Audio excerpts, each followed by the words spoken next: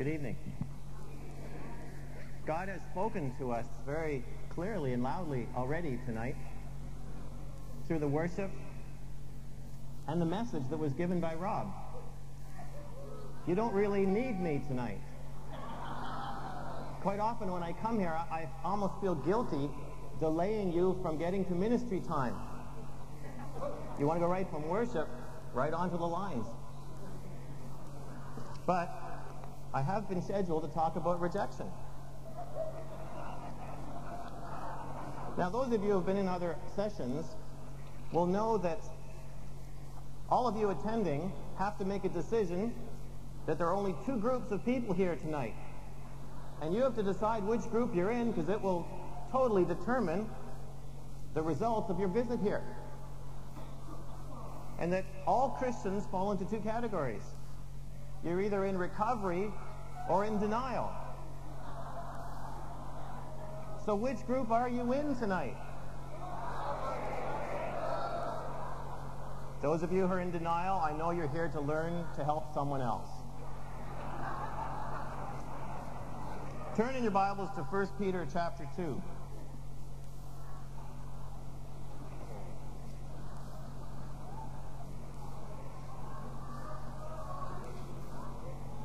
First Peter chapter 2, verses 4 to 6.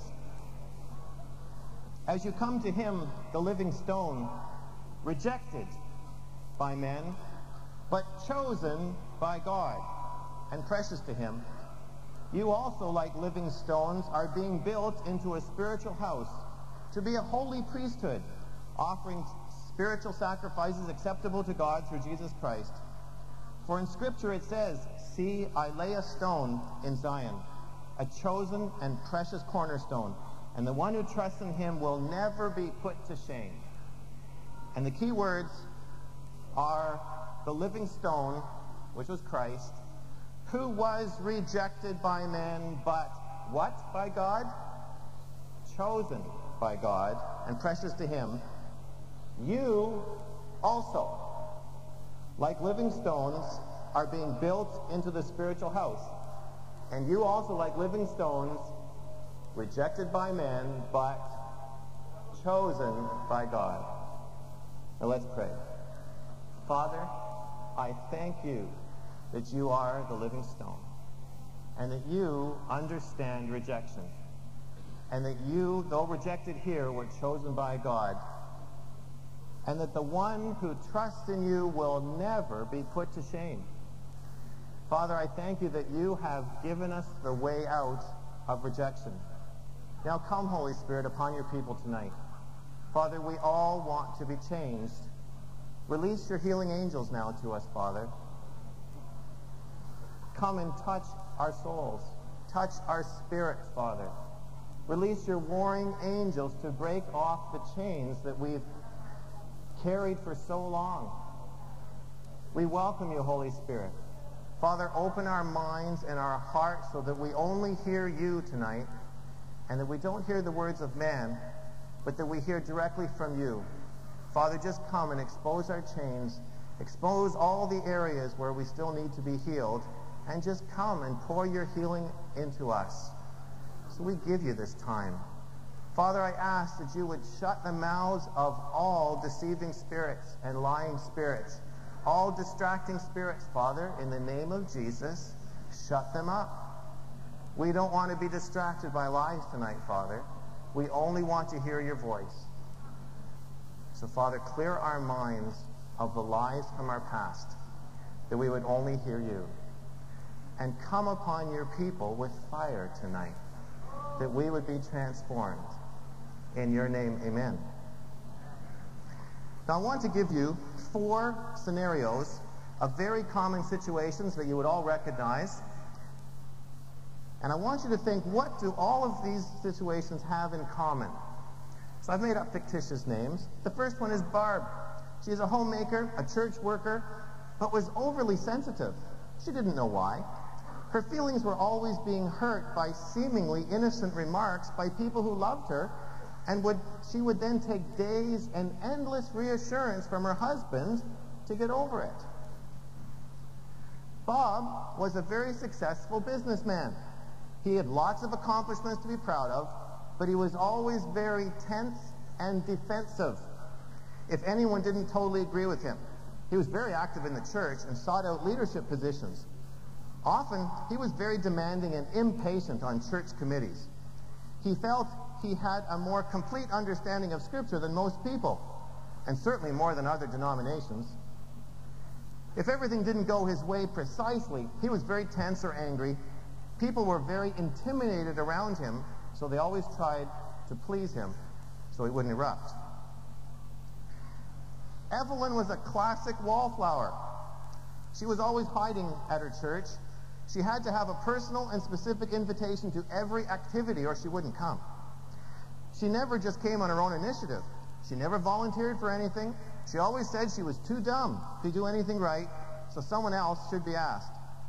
She would never lead out in prayer or in a small group. She wouldn't participate. She always felt her opinion was wrong or not worth wasting the group's time to listen to. She could never accept compliments, but always had to deflect them away or explain them away. And the last was Bill. He was a wild and crazy guy. He was always trying to entertain others and keep them laughing. He had a quick remark for every situation. He worked 14 hours a day and would rarely take a vacation. He was always trying to beat his sales goals and advance his career. He was very active in the church and volunteered for everything he could, but people felt exhausted just being around him. Now, do these four people sound familiar? Yeah, you know them. Insert your name. These people are all so different, but they are all showing symptoms of rejection. But they all look so different. This is an incredibly common problem that God wants to set us free from. Now let's go back to what childhood was supposed to be. Childhood is so foundational in our attitudes and our emotional health.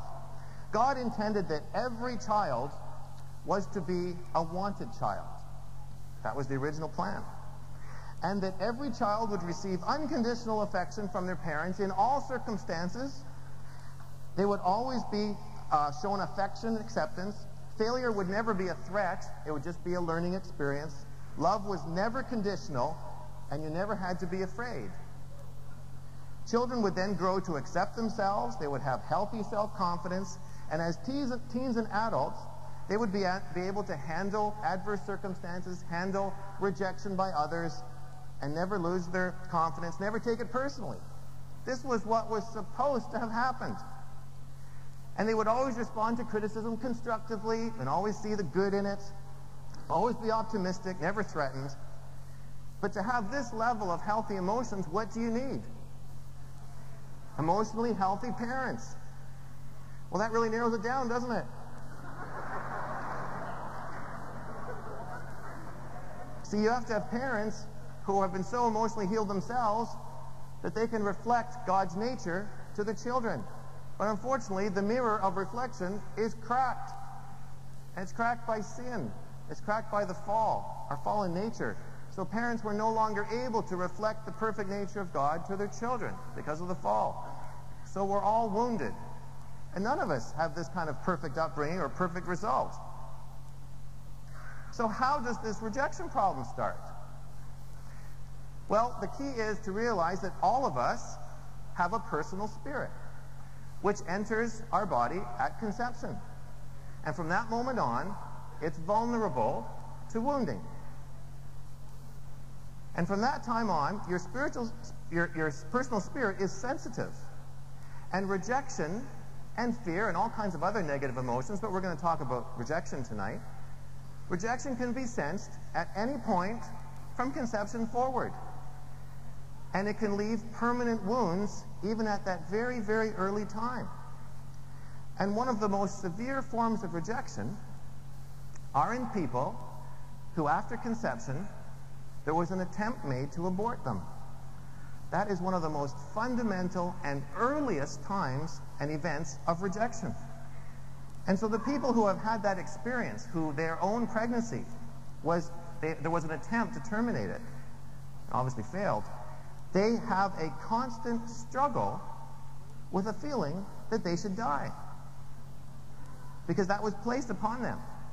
And even people who were conceived and they became an unwanted pregnancy, an inconvenient pregnancy, a pregnancy that was rejected, the developing fetus spirit senses that and is wounded by that. And that stays until the wound is healed, and it doesn't matter how old you become, that wound stays until you're healed.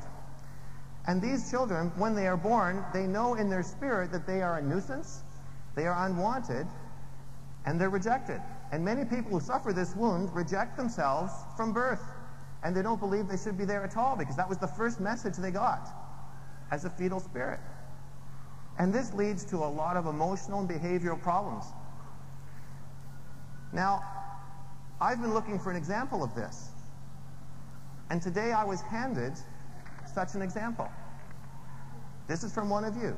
It's handed to me today. And this is a person who is asking some important questions, and they describe what they've experienced.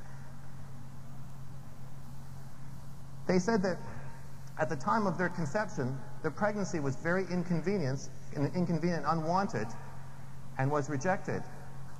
In fact, an illegal abortion was scheduled. And by some circumstances that happened in the family, they were unable to keep the appointment for the abortion. And then when they wanted to reschedule, the abortionist refused because they were busy doing other things. So the abortion never took place, but it had been scheduled. So as a result, this unwanted pregnancy, as soon as the baby was born, this person was given up for adoption because they rejected the child. However, the new family that they were adopted into, this is one of you, remember, I just got this today.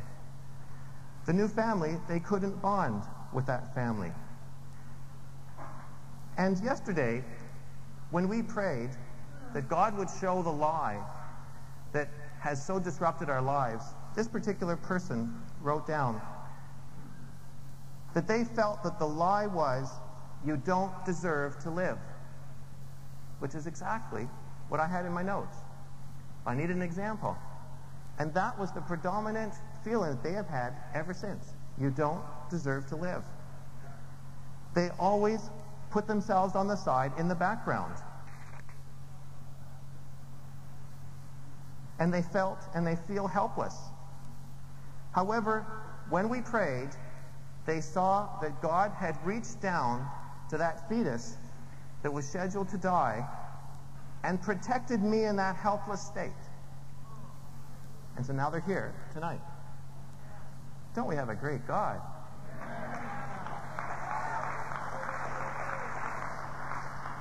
And I want to thank whoever submitted that, because that is precisely the illustration I need for this. And for whoever you are suffering from the wounds of rejection. And you have just begun your healing process. You haven't completed it. You have begun it because now God has shown you the wound. And now God wants to lead you to freedom. So the answer to your question is, yes, you have just begun your process of freedom. And thank you for being so honest with us. Now in my office, I deal with lots of disturbed children. And I had a great deal of difficulty, being a scientist, understanding that anything could happen before birth that would have any problem with a person later on, unless it was a physical injury that interfered with the pregnancy. And this is because I'm sort of a cognitive type, and I just sort of figured that if you don't remember it, it didn't happen, or it wasn't important. And so that was always my mindset. So any of this prenatal stuff was kind of hocus pocus, weirdo, navel-gazing, introspective, and I don't understand it, so I'm not going to pay any attention to it stuff. Well, I had this little 4-year-old who came to me because of behavior problems. This child was extremely violent. And this is a very violent 4-year-old. The parents were afraid of this child. It was so violent and so dangerous.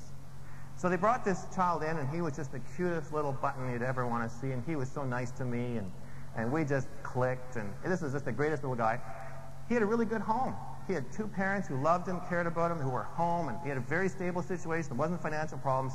Superficially, this family looked excellent.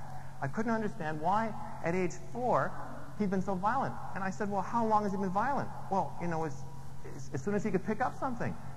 He was violent right from they brought him home from hospital, or so it seemed. And I thought, this is very peculiar, because it didn't sort of fit my normal patterns of childhood mood disorders, this kind of stuff. So I thought, how could this child be so violent so early? So I asked the parents, or asked the mother, about the pregnancy. How was the pregnancy? Just fine. She's a very healthy person. There was never a problem during pregnancy. Well, I said, did you ever have any tremendous stress during the pregnancy? No, everything went fine. Well, I said, were there any conflicts during your pregnancy? Well, some, just minor conflicts, common conflicts. I said, well, give me an example of the worst common conflict. Well, she said, I'd occasionally, well, fairly often get into fist fights with my mother-in-law. Well, you don't have to be a psychiatrist to figure this one out. You see, this little fetus had been exposed to violence its whole pregnancy. So is there any wonder this child came out swinging? Well, I'll tell you, I changed my whole attitude towards this whole matter of fetal wounding. I have an example. And there's all kinds of ways that fetuses can be hurt and infants can be hurt. All kinds of injuries can take place prior to your ability to remember. So, for example, even after a baby is born, if a mother, through medical reasons or other reasons beyond her control, if she's unable to bond with a new baby, the baby spirit can interpret that as rejection, even though it may have been totally unintentional. Infants do sense things spiritually. They can sense rejection, disappointment, even when there's no memory. If the parent is sick or too busy or spending time elsewhere, the child could interpret that as rejection. And you know, some people get very disappointed with the sex of a new baby. I mean, you always have a 50% chance, right, of, you know, getting it correct, but sometimes you get disappointed. And this, too, can be sensed by a baby if there's a disappointment about the resulting sex. And there are some of you, and I won't ask for a show of hands, there are some of you, and the only reason you're here is because your parents were trying for another child of a different sex than you. So then they had to try again because of you. And some of you have been wounded by that you weren't the right sex, and they had to try again. And that, in some people, that leaves a scar. And sometimes when it's severe, a baby can even reject its own sex because it senses that they're not the right one. And this can lead to tremendous confusion later in life, because they might even choose to take on the characteristics of the desired sex and reject their own, and this causes all kinds of confusion, especially after adolescence. So these can be very serious wounds. Children can be rejected by parents and other people around them if they're physically awkward, if they're not accepted by other children. This can all be sensed as rejection. Kids can become very self-critical and feel worthless because of the way they're attacked by their peers, and they sense that as rejection. That wounds their spirit. Of course, obviously, teenagers, if they don't feel that they look right, if they're acceptable, if they talk right, if they don't fit in, they will feel rejected as well. And children can feel rejected if their parents are just too busy to show normal affection and touch, hugs. They can interpret that as rejection. And that's emotional neglect, when we don't touch children, show them warmth. And the children can interpret that as rejection. You know, even if a sibling dies, the surviving child, even though it has nothing to do with him at all, can interpret that as rejection by the departing sibling. Or if a parent dies, that they will interpret that as rejection. And of course, certainly if a parent split, the child will very commonly sense that as a rejection of them. They will feel personally responsible even though they aren't. But they will feel that way. So there's so many ways that children can feel rejected and wounding. You see, childhood is the time of greatest vulnerability to wounding of all sorts, and certainly rejection is very common.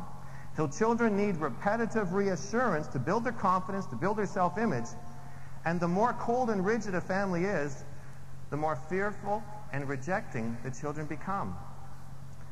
And childhood rejection leaves very deep and lasting wounds, and it doesn't matter how old you become, you can carry childhood wounds of any kind, and particularly rejection, because that's what we're discussing.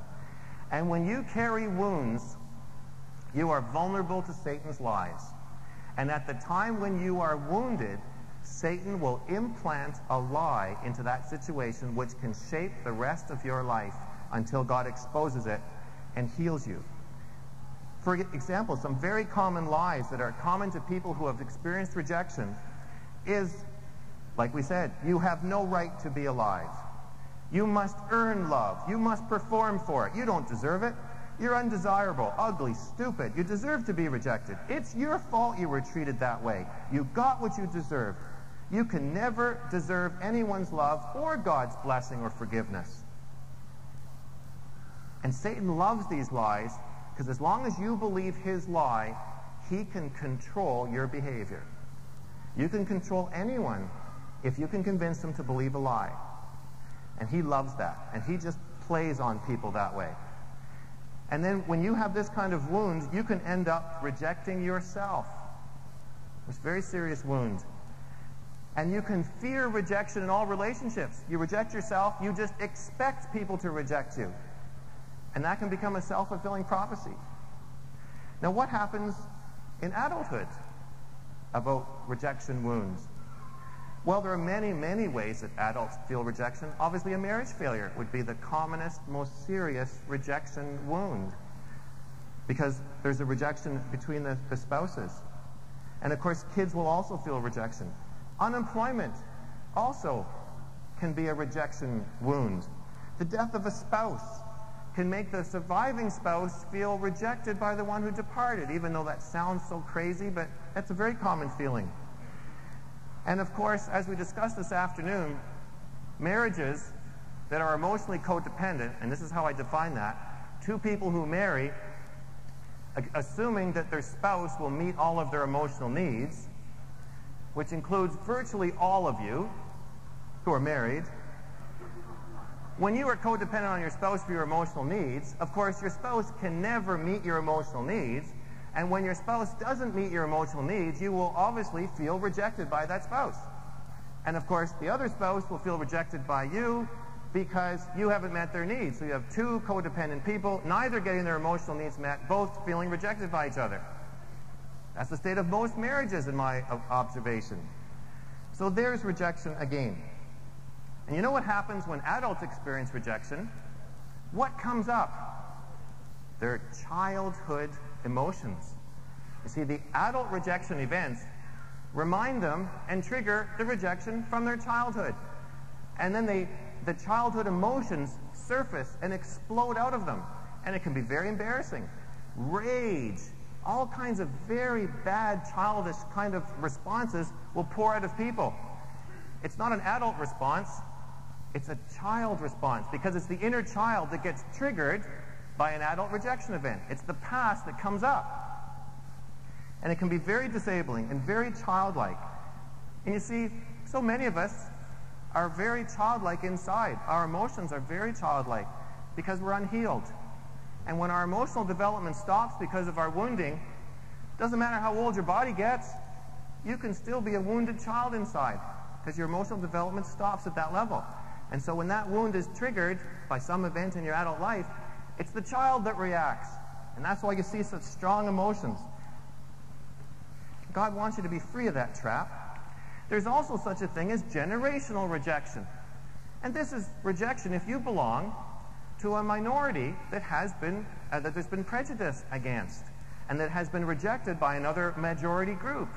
And you could have a wound of rejection that travels through your ethnic line if you are one of a minority that was rejected. And this can be generational. Any minority.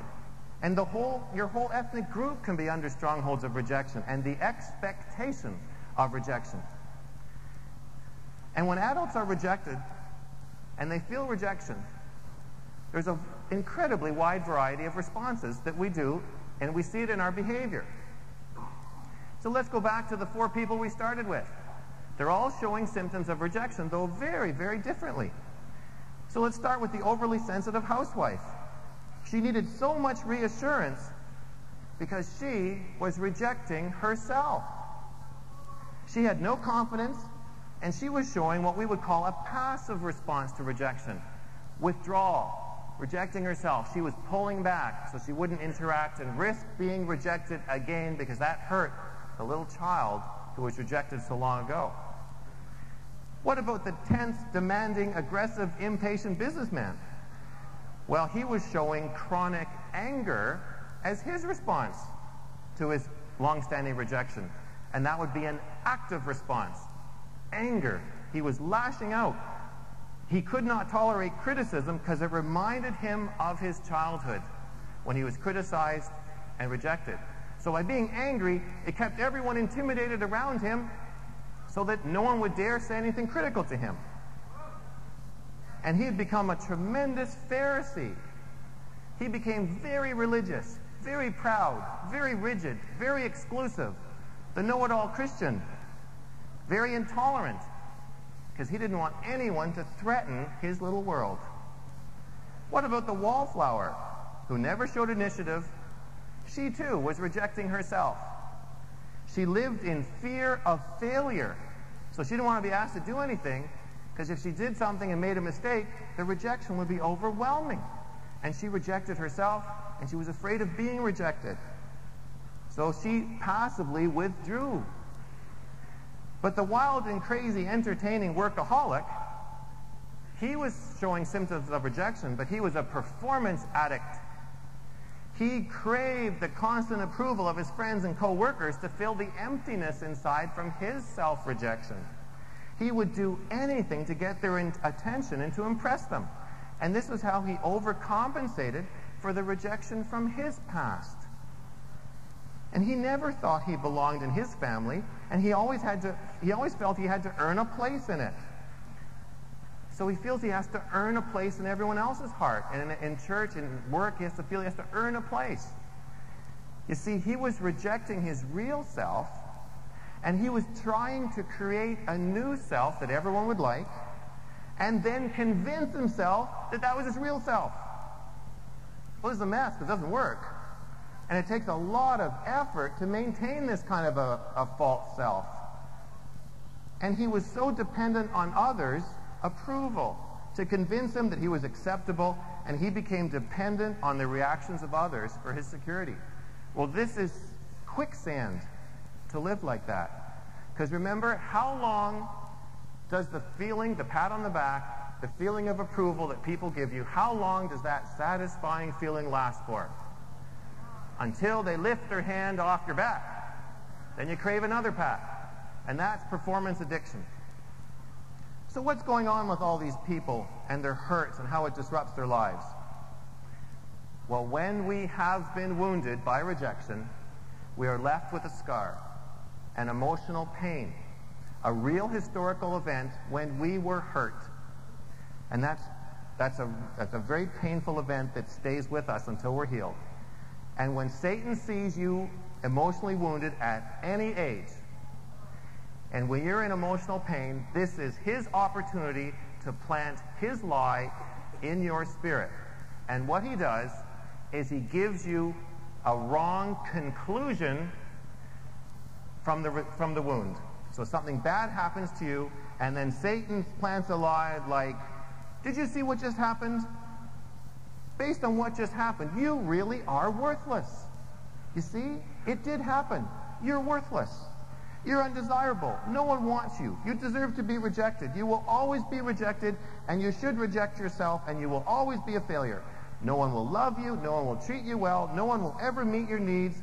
You will have to look after yourself. You will always be criticized. You will never be understood. You will never be valued. And it goes on and on and on and on and on. And he plants them in a real historical event, which is your wound. But the conclusion is a lie. But you can't talk someone out of that lie, because if you say, that's not true, and they'll say, oh, yes, it is, because that really did happen to me. Well, it did happen to you. But the conclusion is a lie that Satan has planted in you, and the reason he has done that is so he can control you, so he can control your behavior, because he spends the rest of your life tweaking that lie so that you are always in emotional pain. So no matter what happens, he tries to turn circumstances so that lie is triggered and your pain comes back and you feel that terrible searing pain again and you feel pierced. And unfortunately, you accept the lie as fact because it's like it's cemented into place because it was planted in your wound, which is a real event. And that stays with you for life until you are healed. And this pain is so unpleasant, you want to avoid it at all costs. So how do we avoid emotional pain that Satan is continuously poking at? We avoid emotional pain by building walls. We build walls between ourselves to reduce the risk of being hurt again. So this causes tremendous separation between people and the sense of fear of how you're going to respond, because you don't want to risk being hurt again. You don't want to risk being rejected again. So we build these very high walls because we're afraid. Well, how does that affect our relationships? Because the high walls, we won't let anyone get close to us because we don't want to be vulnerable, because we don't want to be rejected and hurt again. Well, what does that do to marriages? It's terrible. Because how can you be intimate with someone who has very high walls? And since so many of us are struggling with rejection and avoiding this pain, we have very high walls. And so in many of our marriages, we're in our fortresses, looking over the edge, saying, "Don't hurt me again. Don't hurt me again." And we have our shields and our arrows saying, "If you do that again..." And so we're behind our fortresses with our shields, and we call this marriage. And we're trying to protect ourselves from being hurt again, from being rejected again. And Satan loves it, because you can't have an intimate relationship with anybody. And of course, how does this affect your ability to parent? You can't parent from behind fortress walls. All you can do is take attendance.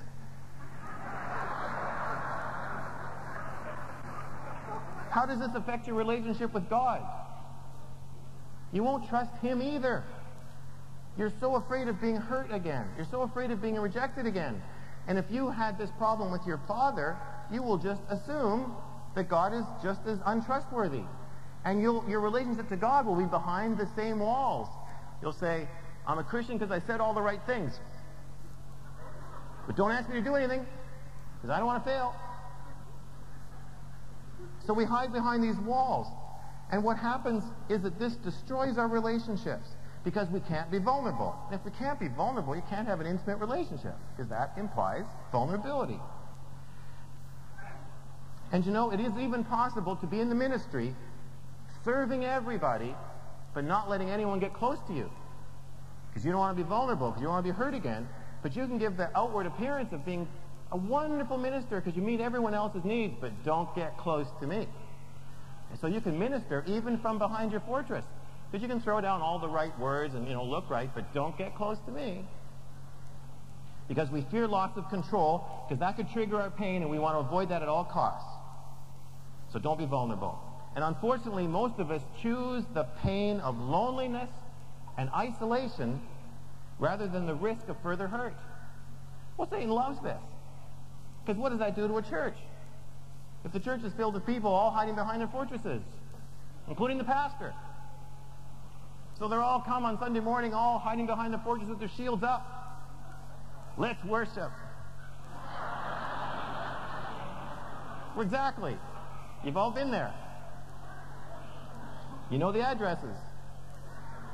It's a common problem. Satan loves this because he can paralyze people, paralyze churches, as long as we're in our fortresses, being slaves to the lie that he planted, that he can tweak anytime he wants, just to remind you that you really are worthless, so don't take a chance.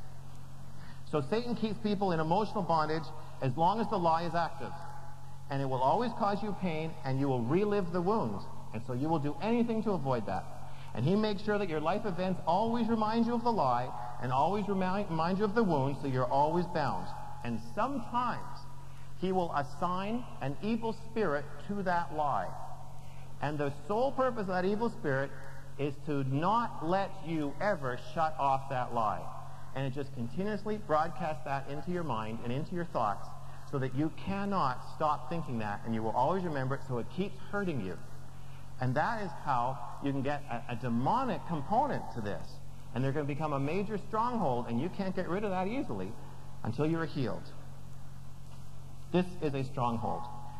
And sometimes even more sinister, Satan will assign a spirit of infirmity to that lie, And there are some of you who are suffering from physical illnesses as a result of the wound of rejection and the resulting pain in the fortress.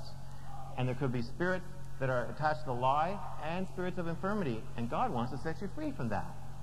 You don't have to live that way. But I want you to see how the wounds of your early life are such an entry point for pain and even demonic harassment. And as long as you stay unhealed from your past wounds, you will stay vulnerable to the lie and vulnerable to the stronghold and vulnerable to attack. And God doesn't want you to live that way any longer. He cares too much for you. He wants you to be free of the lie and the pain. And as I showed you from those examples, there are two common ways that humans respond to pain. Passively, by withdrawing so there's no risk of being hurt again, or actively, where you get so angry and so intimidating that you just make sure that everyone is subdued around you so they won't dare threaten your world. Rage, anger, revenge, bitterness, hate, jealousy. You try to dominate and control your world so you're not hurt again. And these are sinful responses. Well, if you respond sinfully to your wound, what does that do to your bondage? It increases it. Because when you respond sinfully, you give Satan even greater grounds to harass you. Because he's lured you into a trap. And then when you're in this kind of a stronghold, you'll always be tense, expecting to be rejected. And because this becomes an expectation, you will act in such a way to cause people to reject you, so you can say, there, I was right. They were going to reject me. And you acted in such an obnoxious way that they did. Well, what does this do to your relationships? If you are pre-programmed to force everyone to reject you. It's terrible. It's so isolating. And so many of you are living in isolation because of that very reason. Well, this damages relationships, of course, with others. It damages your relationship with yourself because you hate yourself. You reject yourself. And what does it do with your relationship with God? Paralyzing. Absolutely paralyzing. Because you can't trust anyone, including God. And of course, the church is just as paralyzed as the people who attend it. So how come we are so bound up in our fortresses and in our pain and in our lies? Why is it that so many of us are tied down like this? Well, it's because we suffer from emotional bondage. And that is the tool that Satan uses to keep you pinned down and not walking free of the problem I just described to you. See, emotional bondage keeps you nailed down. And you know there are 3 links in the chain of emotional bondage. And most of you should be able to recite this by now. The 3 links in the chain of emotional bondage are, number 1, there are physical causes of emotional bondage. There are physical illnesses like depression, mood swings, anxiety disorders. And in those conditions, you can't slow down your mind. And so if you can't control your thoughts, you can't control your moods. And this can give you emotional instability. And that we treat medically. That's a physical problem. The second link in the chain of emotional bondage is the direct harassment of darkness. And that's when Satan just inserts thoughts in your mind to torment you. And the third link in the chain of emotional bondage is your woundedness, which is what really we're talking about. It's your wounds that create most of the bondage. And God wants to heal you from all 3. And you know what God's solution is to all 3 links in the chain of emotional bondage? His overwhelming parental love for you. That's the key. That is the one key that explodes all of the links of the chain. His overwhelming love for you. He's your daddy. And it's his love that will break the links of the chain. And we must get in touch with that love to be free. So, what is the process of recovery? What do you think is the result? What will be the result? What could be the result? Because you have to choose this. Remember, you don't have to come free. You can be a Christian and never come free of your emotional bondage. You can just stay huddled by the gate in your chains. But what happens to Christians when they come free emotionally? When they come out of their fortresses? When their chains fall off? When they can accept themselves, trust God, accept other people? When they have a confidence level that's present and allows them to move forward? And the power of the lie is broken. What happens to a Christian when that takes place? They're free. And what do Christians look like who are free? They're joyful. They move in a new anointing. And how effective are they in evangelism compared to the other group? Well, the difference is striking, isn't it? I mean, the group that's in their chains, I wouldn't say are a very attractive evangelistic tool. Because the world looks at them and says, we have enough chains of our own, we don't want new ones. But a believer who is free is an attraction to the world. They'll say, why are you free when we're all broken? And how much anointing can an emotionally healed Christian carry compared to one who's in chains? There's no comparison. And in my opinion, God is calling us now to do evangelism through signs and wonders. Well, if we're going to move in signs and wonders, you have to be free emotionally. There can't be any lies controlling your behavior, because that will be a vulnerability for Satan to just hit your lie to slow you down. But we have to be so free emotionally, so free of lies, to come out of our fortresses, and then we can move in signs and wonders and be emotionally free. Now, would that be an attraction to the world? They will knock down our doors. They will demand extra services so they can come and see emotionally free Christians moving in signs and wonders. So this is a good deal.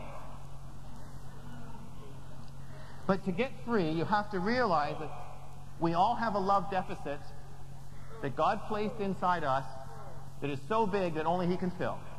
There is no human substitute. There is no relationship. There's no person. There's no job. There is no size of bank account that can ever fill your love deficit. It can only come from the love of your Heavenly Father. This is the daddy love that fills your cistern. And when you are filled, then you will have extra to spare to spread to others. And inside of all of us is a child who didn't have enough love, because there's no human who can give us enough love. And we've all been wounded.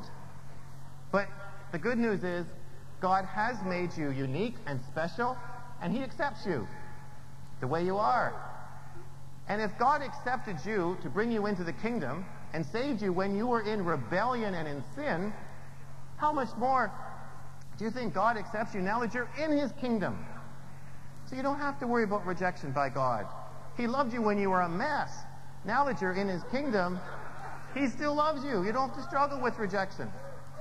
And I told the group this afternoon that as a believer, there is only one thing you have to do to win God's, or to earn God's approval as a believer. There's only one thing you have to do to earn God's approval. Breathe. That's it.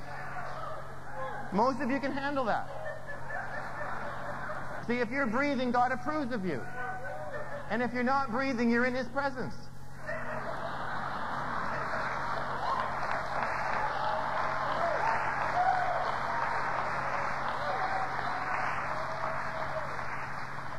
So you can relax about how God feels about you. He loves you overwhelmingly and desperately, and nothing can change that. And you know what else really helps those of us who have suffered with rejection? Jesus knows what that feels like. We have a very sympathetic ear in heaven. Jesus knows about rejection. Turn to Isaiah 53. Jesus knows all about this.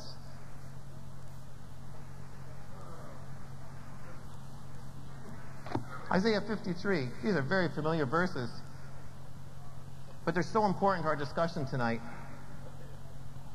Verse 2. He grew up before Him like a tender shoot, and like a root out of dry ground. He had no beauty or majesty to attract us to Him, nothing in His appearance that we should desire Him. Jesus even knows what it's like to be physically unappealing. He was despised and rejected by men, a man of sorrows and familiar with suffering, like one from whom men hid their faces. He was despised, and we esteemed Him not. He was rejected. Jesus wasn't exempt from emotional pain. He knew what that was like. He came down here to be like us. And He was totally rejected and publicly humiliated. He knows what that's like. And He took that on for us. And remember in our the opening passage that we read, that if we trust in Him, we will not be put to shame. He took that for us. Surely he took up our infirmities and carried our sorrows. Yet we considered him stricken by God, smitten by him and afflicted, so we rejected him, of course. But he was pierced for our transgressions.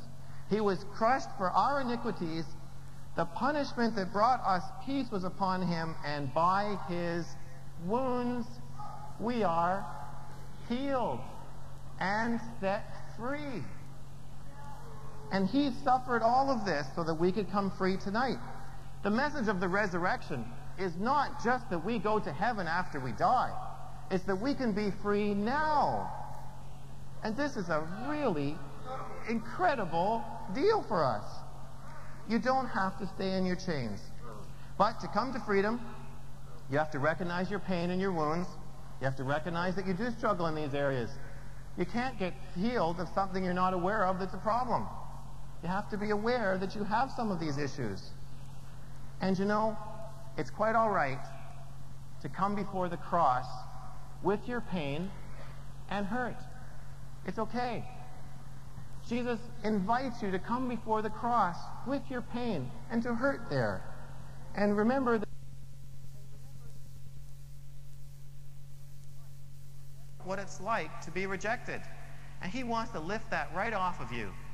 He just wants to take that rejection onto himself, because he is designed to carry your wounds. So you don't have to carry them any longer.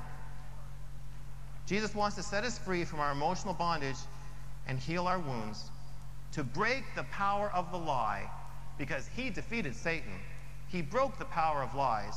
He has taken the keys of death from Satan. He has authority over Satan, and he can break your lies. And he wants to take all of your contaminated thoughts off of you into himself on the cross so that we can be free. He wants to take all the lies that you've lived with as a result of your wounds, to heal the wounds, break the power of the lie, and just pour total acceptance and total peace into your heart tonight. He wants you to be free. Now, the first step in coming free. How many of you are tired of living the way you have been? Now, if you want to leave your prison of rejection and lies, the first step in the process of emotional healing is that you have to be a Christian. You have to be in the kingdom. See, everything I said tonight depends on whether it assumes that you're in the kingdom. And we want to make an opportunity tonight for those of you who perhaps haven't ever entered the kingdom. And for those of you who have not yet become Christians, if you have never actually given Jesus lordship in your life, I want you to think over your life and the chains that you are living with. And do you want to be free of them? Are you tired of living the way you have been? Because if you're outside of the kingdom, you don't have hope. And the hope that I've described tonight is not available to you until you come into the kingdom, where you can have free access to the transforming power of God. And tonight, God is giving you the offer of forgiveness, that he will break your chains, set you free, so you don't have to live with the wounds and the lies. And he wants you to come into his kingdom. He wants to be your daddy. He doesn't want you to live in your loneliness and in your fortress, walled off from other people. So tonight we want to give you an opportunity if you have never made Jesus Lord of your life. You see, God doesn't want you to continue to flounder in the water, drowning in your pain. We want to throw you a life ring tonight so that you can grab it, come into the kingdom, and be set free. So first, before we go into the prayers of setting Christians free, we want to make opportunity. Are there those of you who have never made Jesus Lord of your life? That you've never asked Jesus to come and forgive you and to give you a new life in Christ, to give you eternal life? Are there any of you who would like to enter the kingdom, or perhaps at one time in the past you had been a Christian, and then through different things, probably your wounds and your hurts, or your emotional bondage, you turned away and went back into the world. For those two groups, we want to make an opportunity for you to come and make it right again with God. So I just want to ask, if there are those of you who have never entered the kingdom, or you did it one time and you turned back, I want you to raise your hand if you would like to come free of your pain, of your chains, and make things right with God tonight. And then, of course, you can join us in the prayers of freedom that we as Christians are entitled to. So are there those who would just raise your hand if you would like to come into the kingdom for the first time, or come back if you've drifted away? Are there any of you who would like to come into the kingdom, to receive a new inheritance, to leave your chains behind? We just want to give you an opportunity. Thank you for all those who have raised your hands. Now, the way we'd like to pray with you is that if you would come forward, we have people who would like to meet with you, give you some literature, and we want to pray with you and welcome you into the kingdom. Because there are some things you should pray with us to just formally invite Jesus into your life. And so I would just like to ask now, for those of you who did put your hand up, and if you would like to enter the kingdom now, if you would just come down here, just be into the front here, and come and join our New Life workers, who will then, after we've prayed together, we'll just go into the side room and give you some literature and pray with you. I just want to invite you right now, because your entire future depends on it.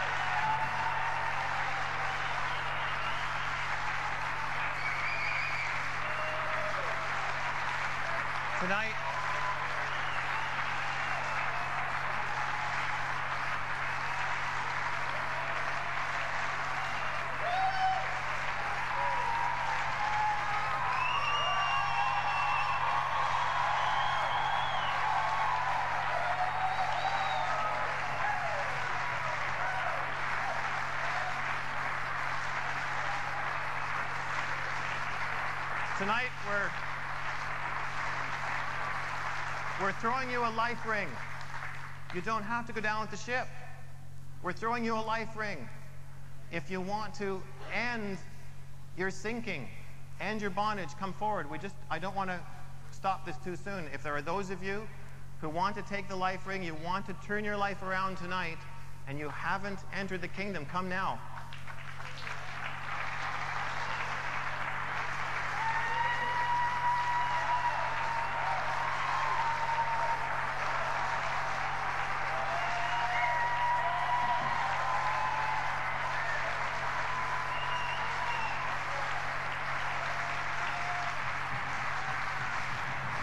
Keep coming. This life raft has a lot of seats. We've got room for more. Don't let this opportunity slip through your fingers.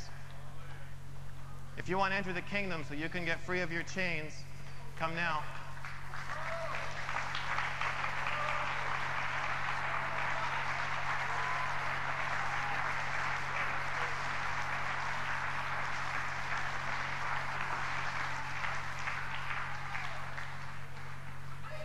Is there anyone else who wants to come and get on the lifeboat to get out of to be free of your past?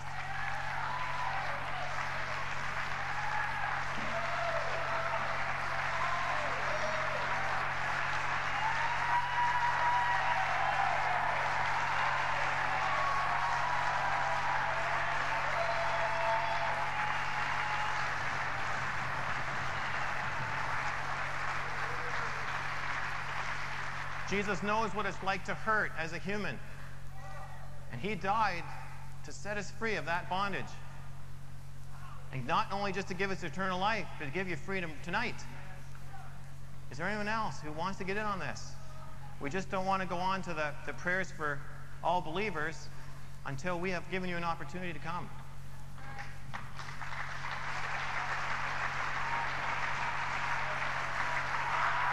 There's some people who want to come but they're afraid to come. Ask them to just tell their friend or person beside them, I'm afraid to come.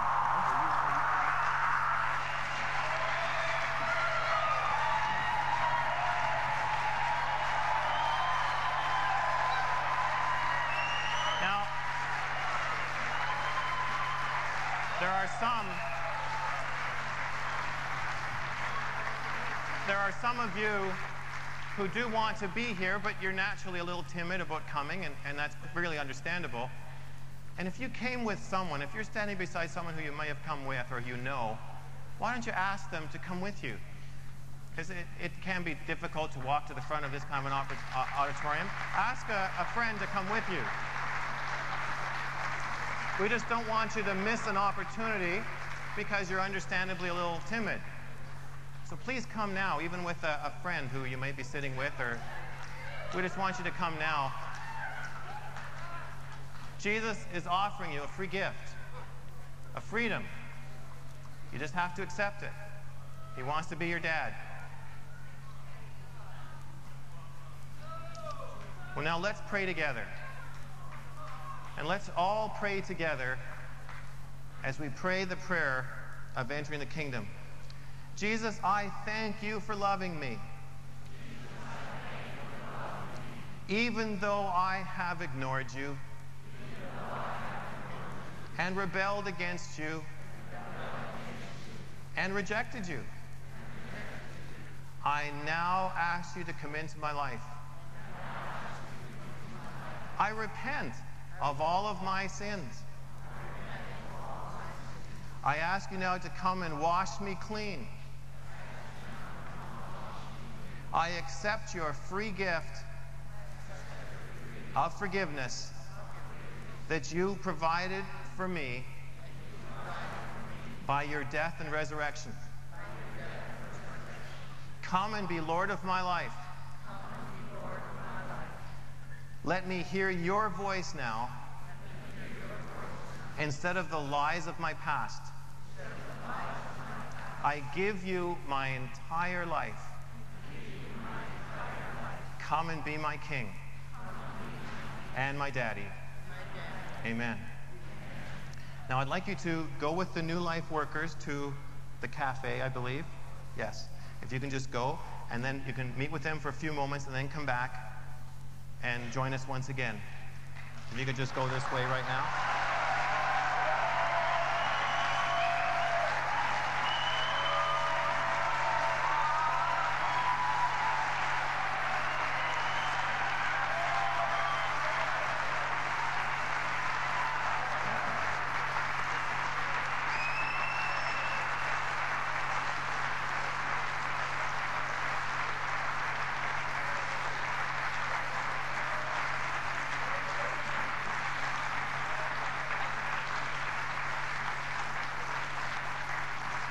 Now turn in your Bibles to John chapter 5. John chapter 5, verses 2 to 9, a really familiar portion. John chapter 5, verses 2 to 9. Now there is in Jerusalem, near the sheep gate, a pool, which in Aramaic is called Bethesda, and which is surrounded by 5 covered colonnades.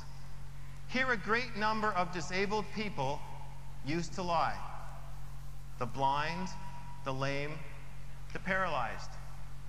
Tonight, who is that group of disabled people?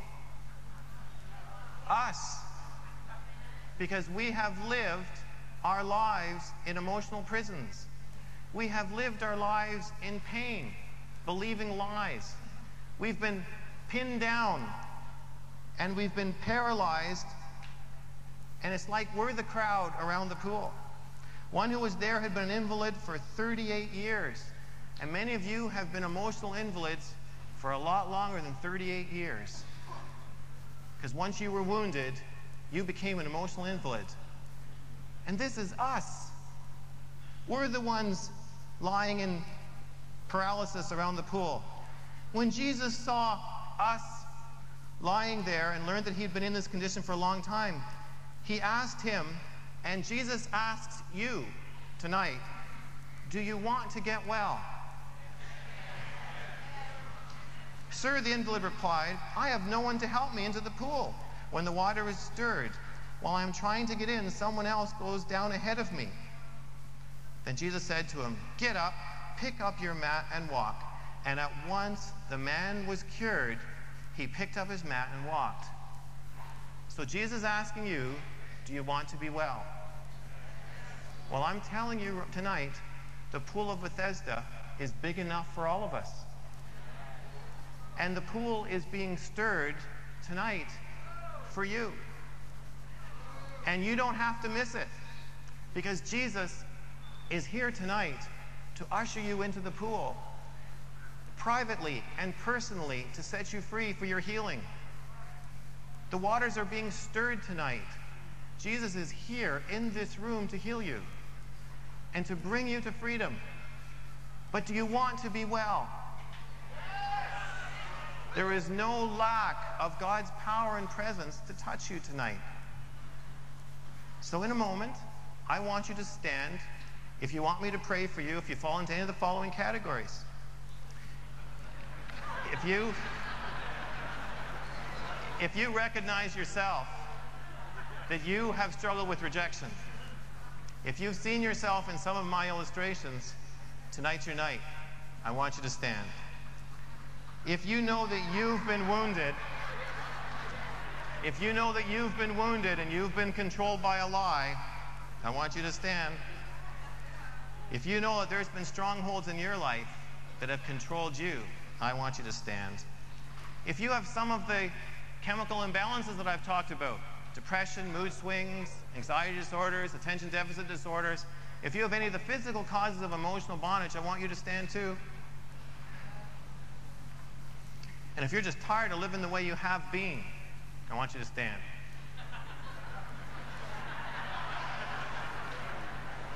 Now come, Holy Spirit, come upon your people. We just dive into that pool tonight. Father, we just accept your healing power. Now, Father, just release your healing angels upon your people right now. Father, we stand and we admit our needs. We admit our wounds. We admit our lies. We have heard your voice tonight, that you have spoken to us and revealed our bonds. Now, Father, just come. Release your healing angels right now. Release your warring angels, Father, to break the chains of lies that have so controlled us. Now, Father, first, I want to pray for those who suffer with the chemical imbalances, the physical illnesses. Father, in the name of Jesus, just come upon them right now with healing anointing. Let their nerve cells be corrected. Let their chemical balances be restored, Father. Let them come to freedom now. Let their concentration be restored. Let their thought speed return to normal, Father. Set them free. Let their moods come into proper balance. In the name of Jesus, Father, release your healing anointing upon your people for mood disorders. Now, Father, in the name of Jesus and in the power of the Holy Spirit and in the authority of the blood of Christ, I break shame off of your people, or all those who have these conditions and are so ashamed and have condemned themselves. We break that off your people. And those who have suffered spirits of rejection and self-rejection, self-hatred because of these illnesses, in the name of Jesus, we break that off you. And we break off you the effects of religious spirits that have attacked you because of your diagnosis. We break that off you right now in the name of Jesus. That religion can no longer hurt you because you happen to have a mood disorder. We just pronounce your freedom from that in the name of Jesus. Now, Father, in the safety of this moment, with you standing right beside us, surrounded by healing and warring angels, Father, I just ask now that in the safety of your presence, you would show us one of the wounds that hurt us, that started a stronghold of rejection in our life. Even though there may be many, Father, just show us one.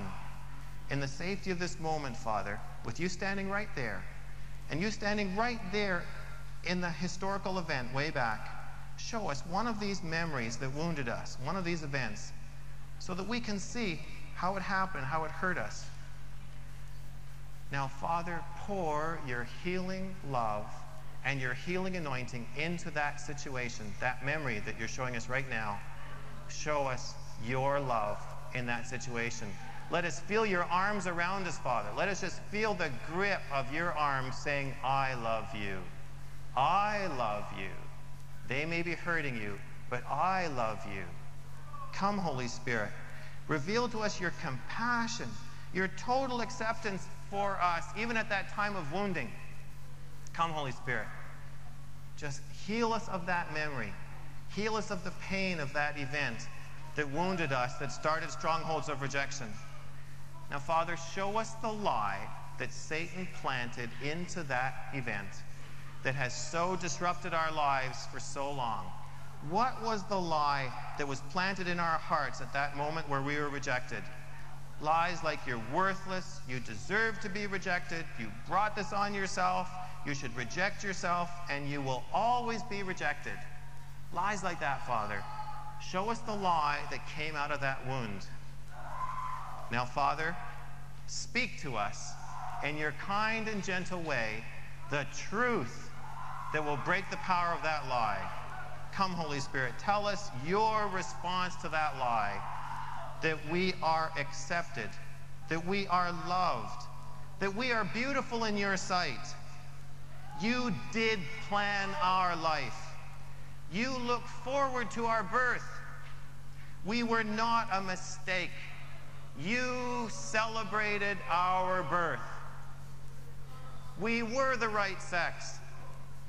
You planned it. Before we were formed in the womb, you knew us. Father, allow us to hear your healing words that you are speaking to us right now to replace the lies, to replace the wounded, angry child's thoughts that we've lived with for so long. Come, Holy Spirit. Show us that we are your workmanship. We've been created in Jesus to do good things. Father, come and reverse the effect of the lie. Let us hear your truth, how much you love us. Now, Father, we forgive all those who wounded us. We forgive the people responsible for the wound that you just showed us. We forgive them. We forgive our parents. We forgive our spouses. We forgive our ex-spouses for how they hurt us. We forgive our teachers. We forgive our pastors. We forgive our employers. We forgive everyone in positions of authority over us, Father, who started rejection in us. We give them a gift that they don't deserve, that they may not even want, and they may not even be alive. But Father, we want to be free, so we forgive them. You forgave us, Father, and we sure didn't deserve that. So we now forgive them so that we can be free of our chains.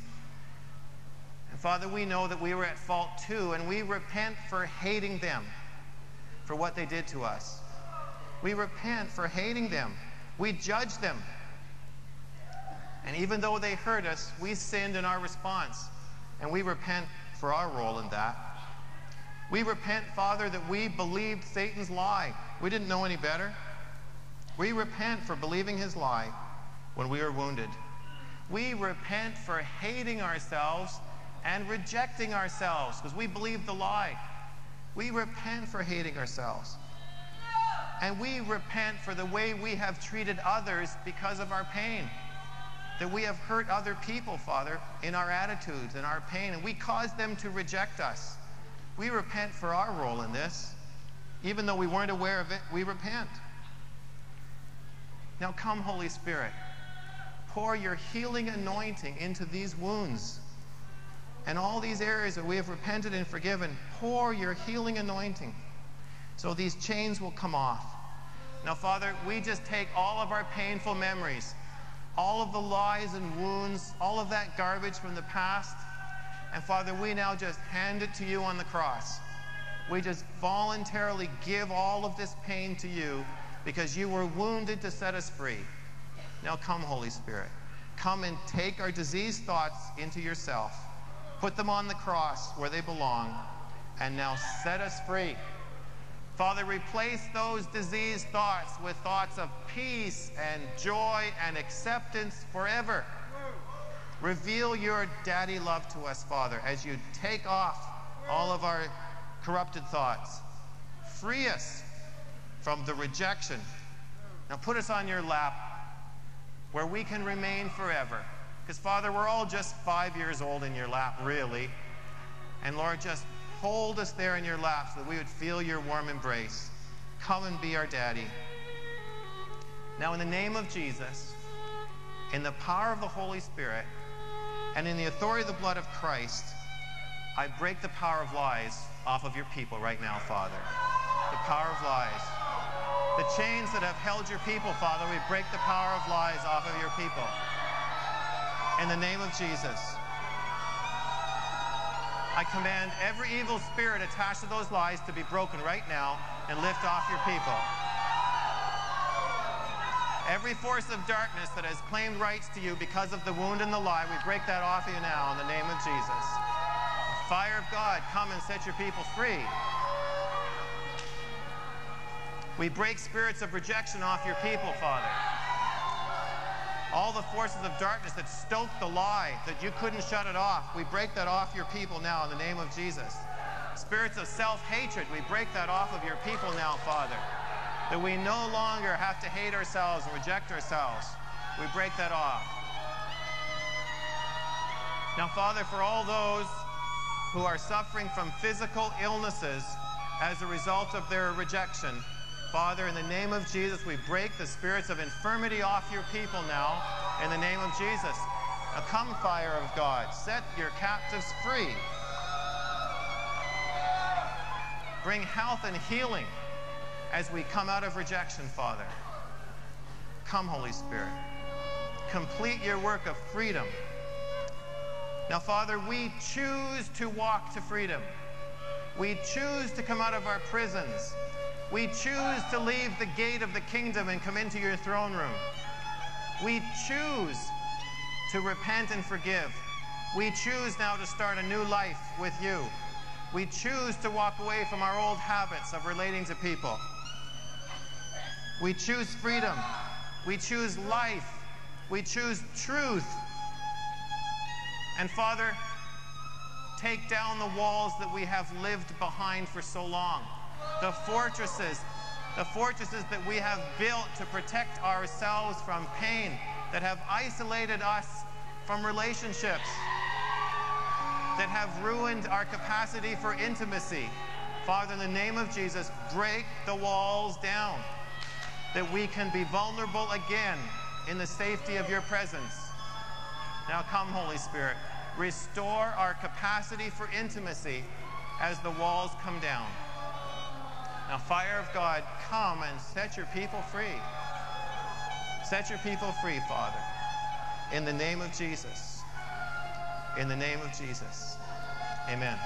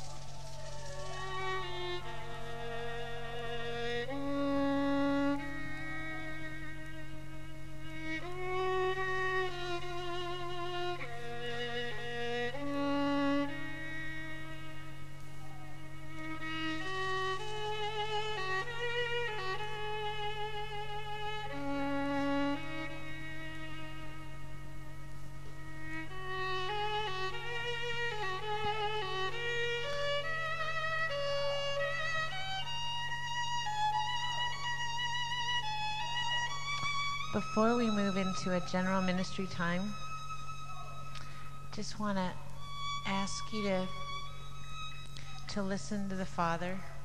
We've been speaking out to him. Just want you to sit down in your seat and take 5 minutes of quiet and ask him what he has to say. He may take you back to a scene, a moment of wounding. He may take you to a feeling, or he may just take you right into his presence.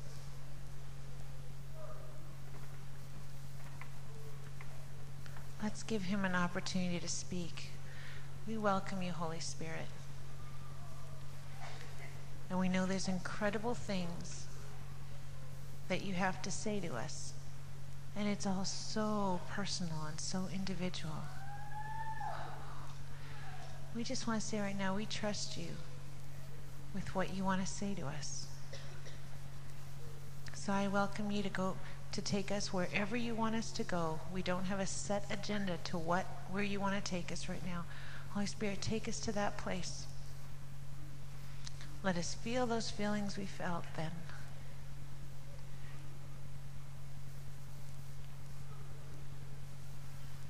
And we confess those things to you.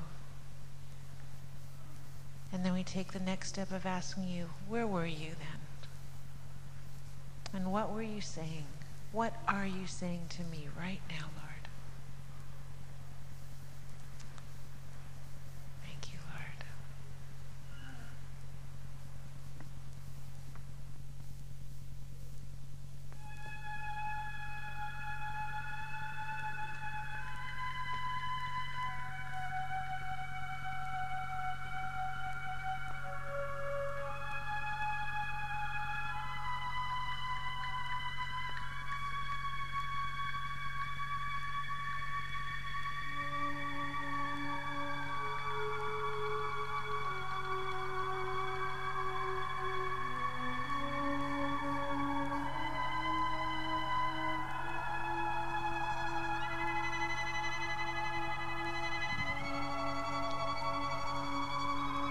Thank you, Lord.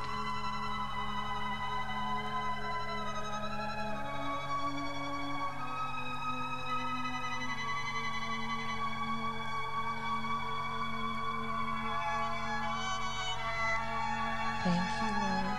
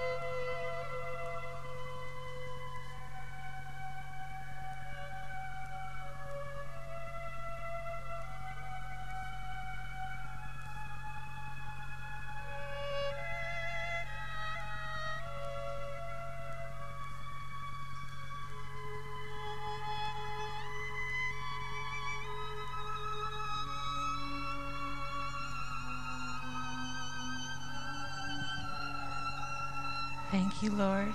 You're speaking. We want to hear your voice.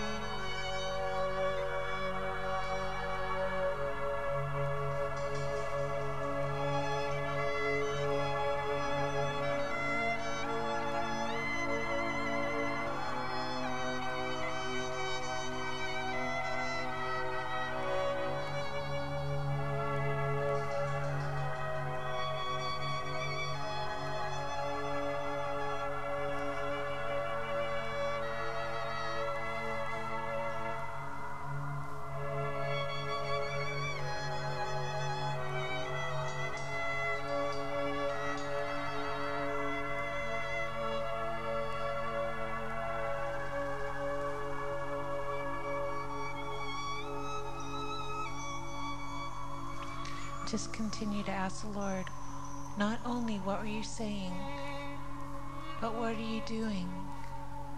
Where are you? Where were you then?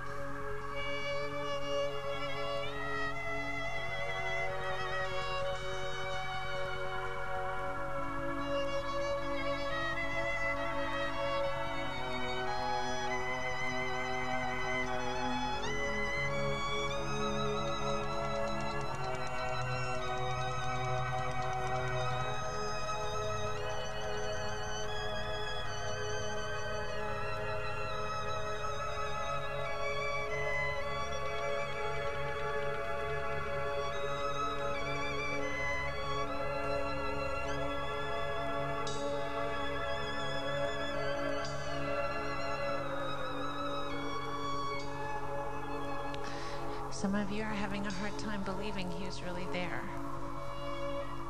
And for those of you, I just want to encourage you to ask his forgiveness for just assuming he didn't care and for not believing that he wanted to be there.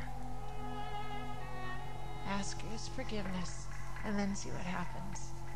Some of you are having a hard time with hearing his voice. You're seeing him, you're watching what he's doing, and you're blown away by it, but you're having a hard time hearing his voice. If that's the case, I just want to encourage you to maybe go back and ask forgiveness. Forgive your father, your earthly father, for not speaking those words that you needed to hear. Just go out and speak quietly of forgiveness. Because he couldn't always say the right things, and sometimes he said too much or too little. And if you had a bad response, then ask forgiveness for that. And then go back and say, Lord, what are you saying? You're going to be surprised.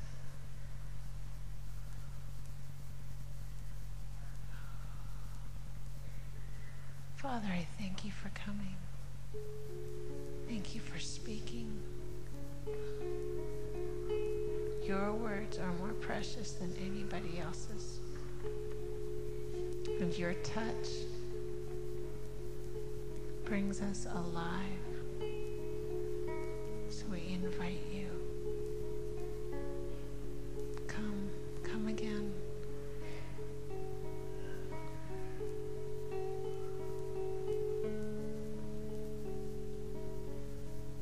We believe your words. Oh.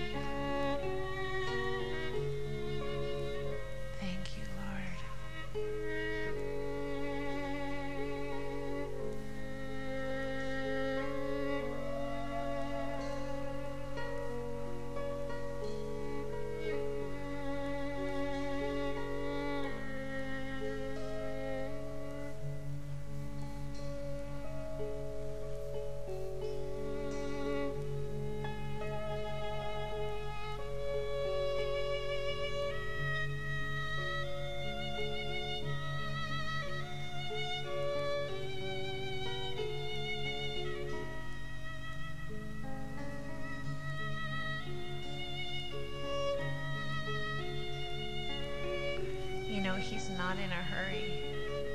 He's been waiting to talk to you, for some of you, for a very long time.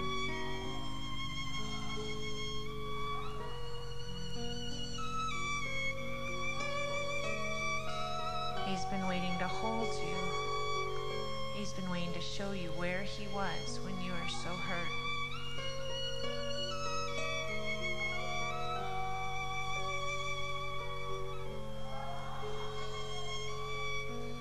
So let him love you.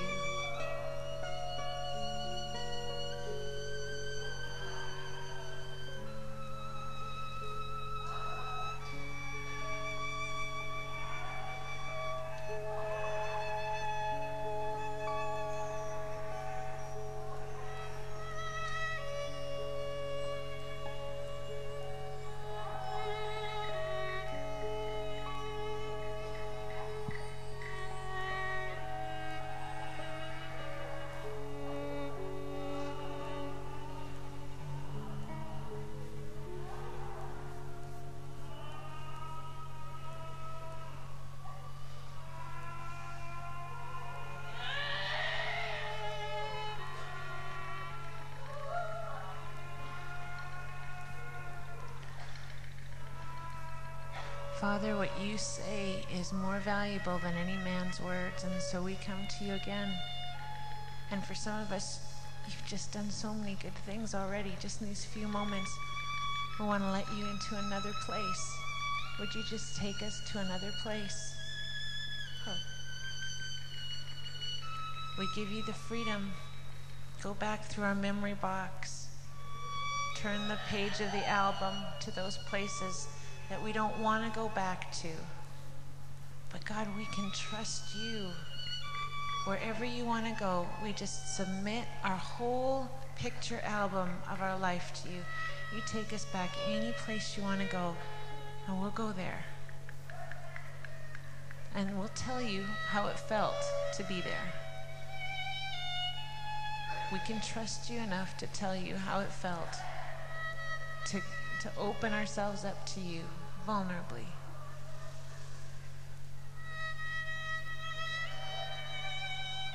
And God, if there's any forgiveness we need to do, and if there's anything we have to ask forgiveness for, we're open to do that.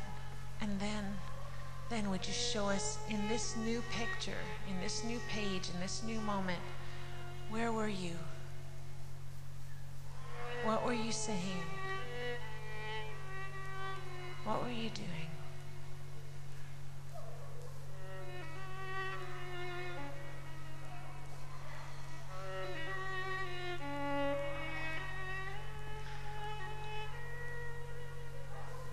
If any of you are dying for some Kleenex, just put your hand up. There's loving people.